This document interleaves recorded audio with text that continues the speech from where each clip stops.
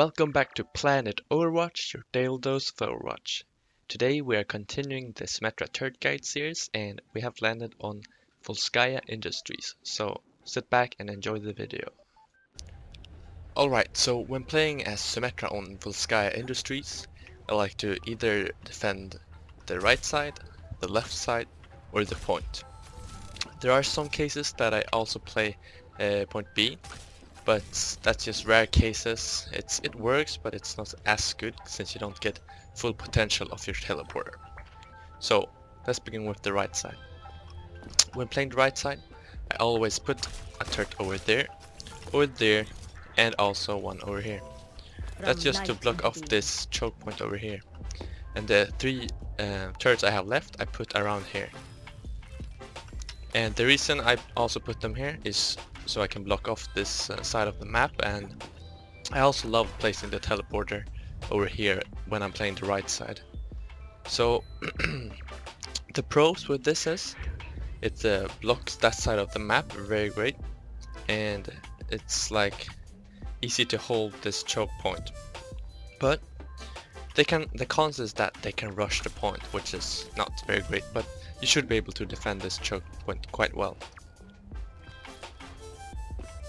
Alright, so when I'm playing the left side, which I probably do the most of the times, I also like to place one over here, and over here, and over here.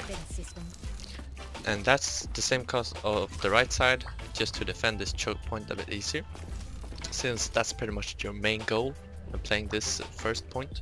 You don't want to go like further than this line, you want to defend this choke point. And then the last three turrets I put over here, around here, and that's also because this is my favorite place to put the teleporter. It's so good since they can go over there or up there, they choose, but it's a great place.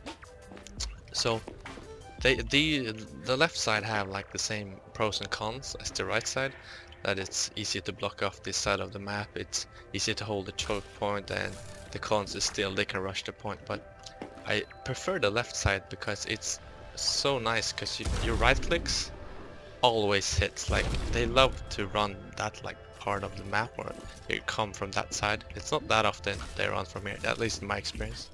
So that's why I love playing this side, because I just sit here and fire these things and I just have great success with it. So definitely try that out.